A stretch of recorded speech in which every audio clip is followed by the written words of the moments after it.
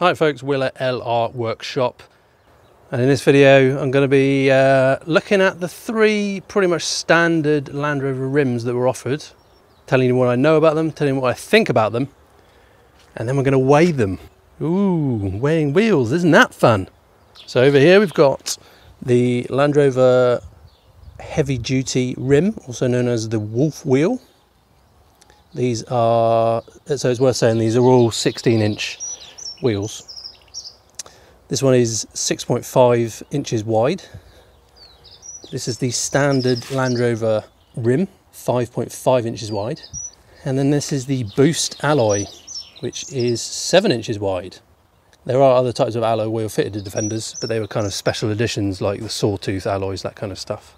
So these are basically standard fitment on all Defenders, and they came in tubed or tubeless varieties.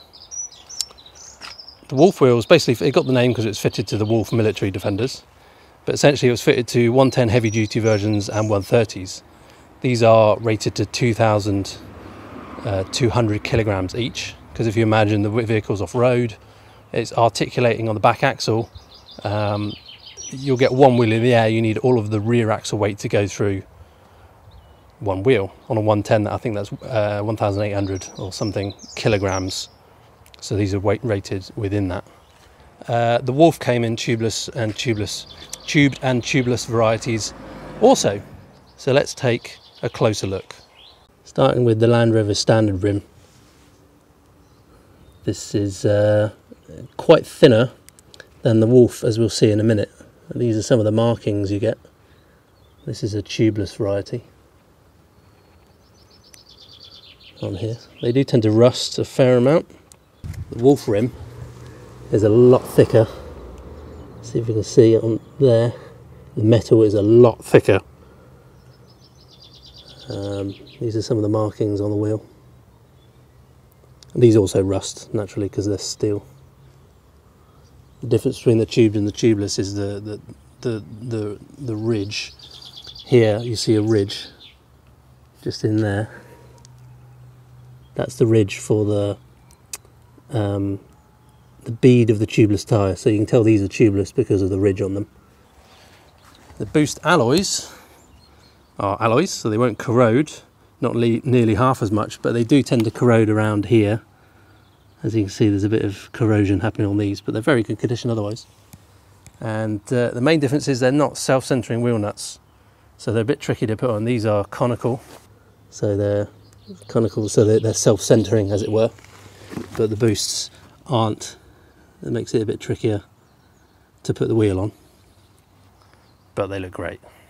So this Boost wheel has got a Continental Cross Contact all-terrain tyre, 235/85 R16.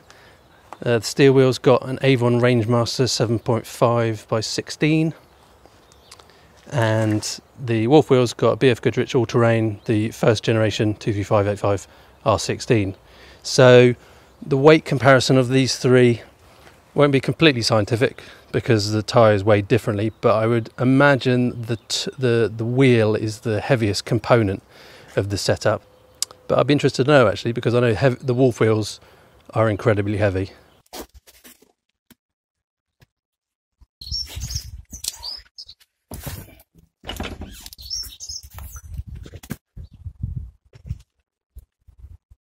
.1.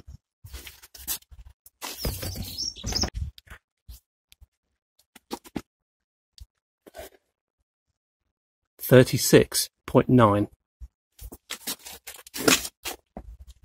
So that's really interesting actually.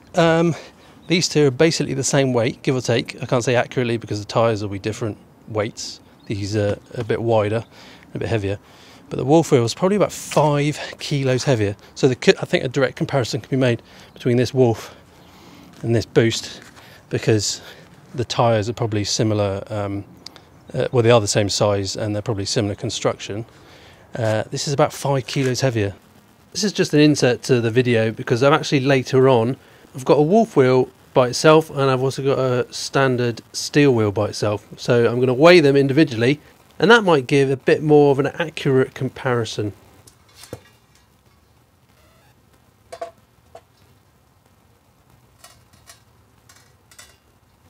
11 kilos.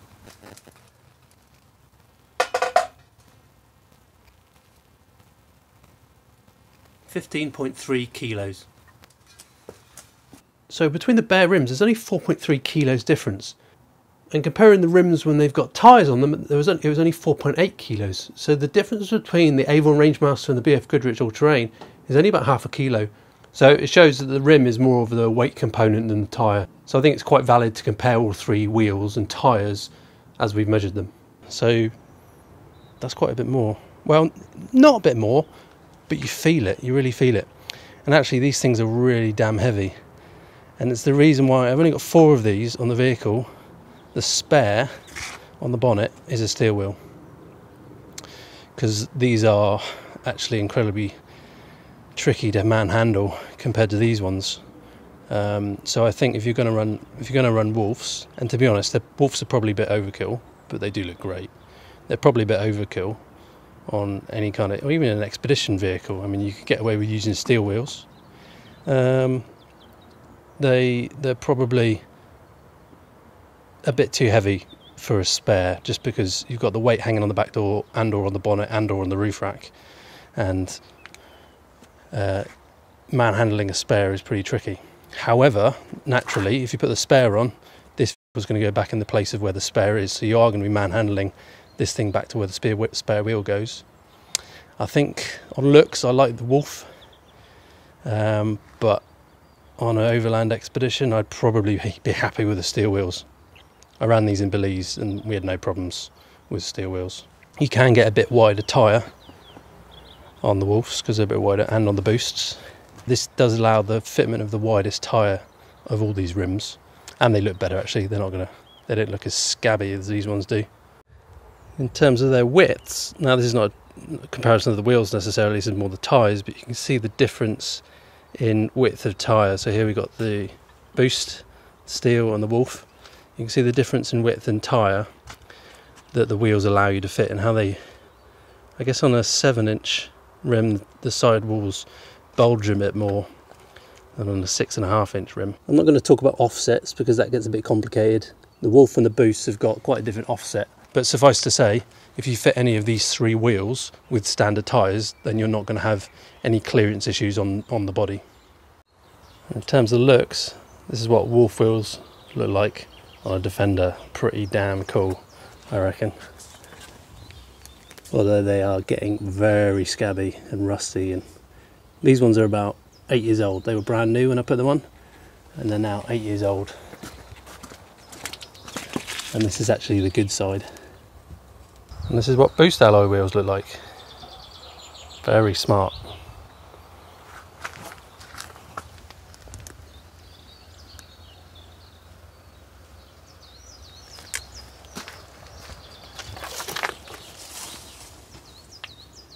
In terms of fitting the wheels to the vehicle, the steel wheel is actually a lot easier.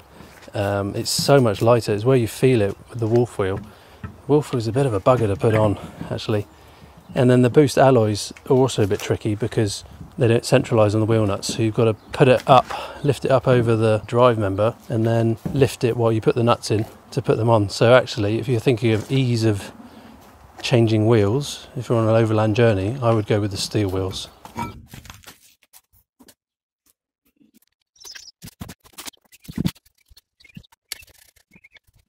So what should you choose? Ultimately, whatever you want, they're your wheels, I don't care. The steel wheels are very versatile and they're very easy to change. If you want aesthetics, then I'll go for the Boost because they wouldn't corrode as much and they look a lot better. And if you want that kind of like military look, the Wolf wheel is the one for you. And if you want to fit wider tyres than standard, then either of these two should be good enough. And the benefit with any of these 3 wheels is that you can fit standard size wheels and you're not going to have any body clearance issues or caliper clearance issues, that kind of stuff. These will just work. I guess it remains to be said that people say that steel wheels bend and alloy wheels shatter, so if you're going over land then you can always hammer these back. I've got a few images on the screen here of bent steel wheels, and to be honest, it's just a kind of a get you out of trouble fix. Probably getting a steel wheel airtight again is not going to be very easy. so the wheel is screwed no matter what. And to be honest, you should probably be carrying 2 spare wheels anyway. So I don't think in Botswana we had a rented Defender that had boost alloys on it, and it works. You know, they can take a bit of that's a rented vehicle, so they take a lot of abuse. They can take the abuse. I wouldn't worry so much about that. I think that debate is a bit of a moot point, to be honest. But other than that, that is a summary of these 3 Land Rover Defender wheels. Leave a comment below about which one you think is the best. Subscribe if you're interested in Land Rover content, because I'll probably post another video you'll be interested in the future. Thanks for watching. Bye for now.